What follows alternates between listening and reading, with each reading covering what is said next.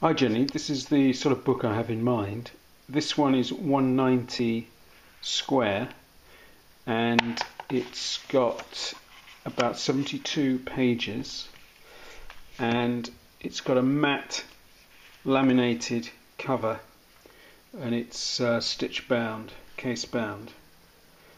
So that would be one possibility. The size may be slightly larger, which would be 210. This one's 210. So you've got two options, 90 or 210. That's the page size. Cover obviously slightly larger.